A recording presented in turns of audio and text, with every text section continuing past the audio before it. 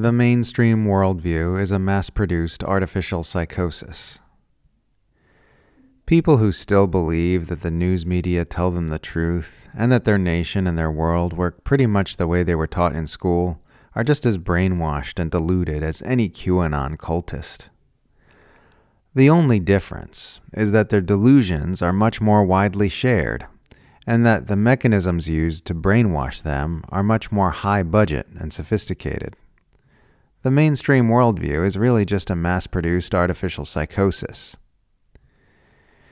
It's actually difficult to wrap your mind around the scale and pervasiveness of the mountain of lies upon which this dystopian civilization is built.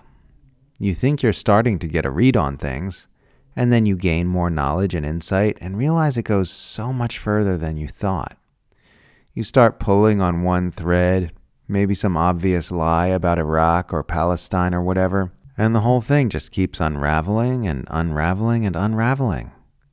Before you know it, you're staring at a society that is not just riddled with untruth, but actually woven entirely from the fabric of untruth. Everything.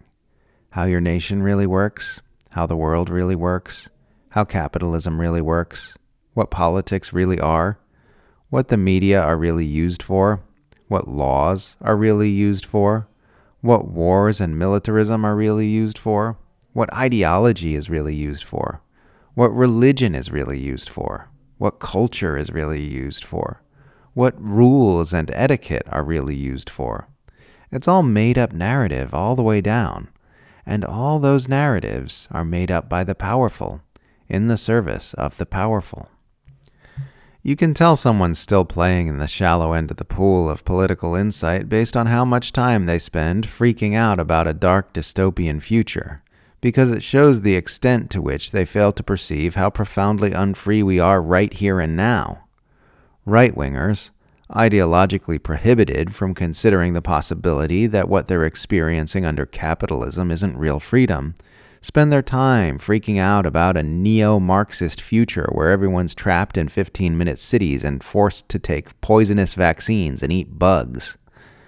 Western liberals, ideologically prohibited from considering the possibility that they live under the world's most tyrannical power structure and that everything they were taught is a lie, spend their time freaking out about a future under a horrible Trumpian dictatorship. If you've really got your eyes open, you understand that as a whole, we could not actually be more effectively enslaved to the will of the powerful than we are right now, even if we were all wearing chains around our necks and had mind control computer chips in our brains. As a collective, we're always thinking, speaking, laboring, spending, living, acting, and voting exactly as the wealthiest and most powerful people in our society want us to. Our entire lives completely dedicated to the service of their continued power and profit, while our information systems keep pummeling us with the message that we are free. We are indoctrinated into believing we live in a free country, unlike those poor suckers in Iran or North Korea, and we are indoctrinated into believing everything else our tyrannical rulers want us to believe as well. We sing of our freedom while marching in unison to the beat of the imperial drum, our minds so fully subjugated that we don't even realize that we are marching.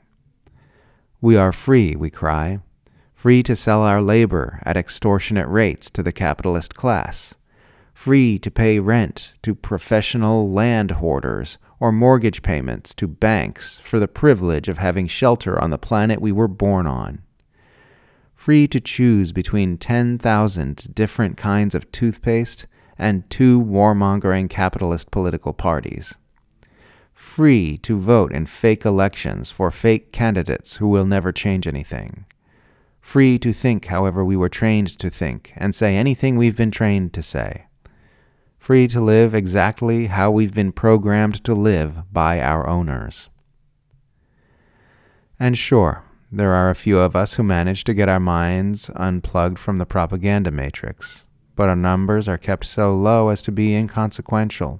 Everyone else is told we are paranoid conspiracy theorists and victims of Russian propaganda and disinformation in order to inoculate the mainstream herd against infection from our wrongthink, while the volume of the imperial indoctrination machine is simply cranked up a notch. The good news is that there's no way this is sustainable. There's only so much depravity you can sweep under the carpet with the broom of deception before people start noticing the lumps on the floor. There's only so far you can stretch and twist the human mind before it snaps. The empire is a house of cards resting on a closed pair of eyelids, and at some point those eyelids are going to flutter open. At some point, everyone's going to start noticing the loose threads in the fabric of all this, and keep pulling and pulling until they see through the entire scam.